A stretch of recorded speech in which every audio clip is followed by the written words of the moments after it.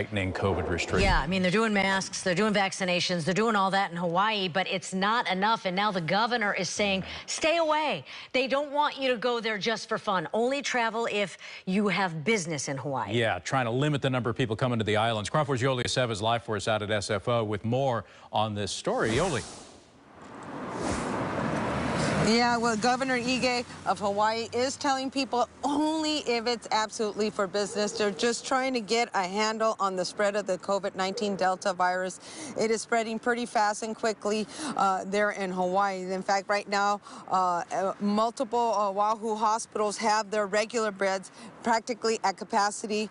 In fact, just last Friday, the city of Oahu set up a 25-cot tent outside of Queen Medical Center, which is in West Oahu. So they're really trying to get ahead of the game. Too many people are coming in at the emergencies. They're getting near capacity.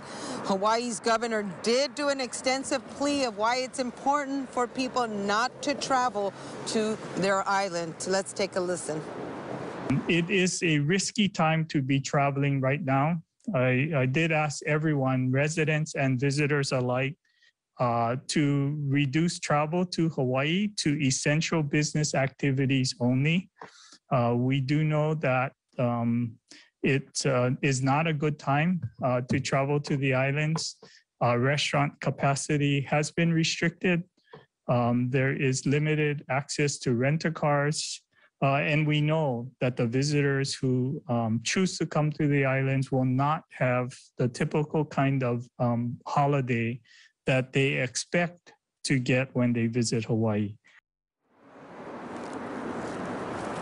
Now, Governor Ige says he supports Honolulu's mayor's announcement to restrict indoor gatherings to 10 people and outdoor gatherings to 25. This rule takes effect on Wednesday and will apply to weddings and other big events. The governor is also urging people to get vaccinated.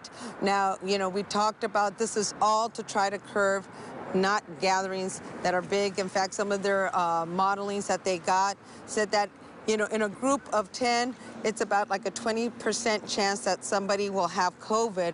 But when you bump it up to like 100 people, now you have a 90% chance that there is someone there with COVID.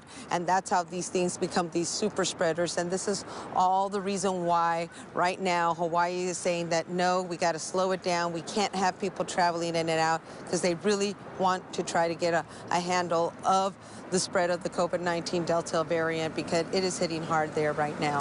Back to you guys. Okay, thanks a lot, Yoli. All right, it is 6:11. Still ahead.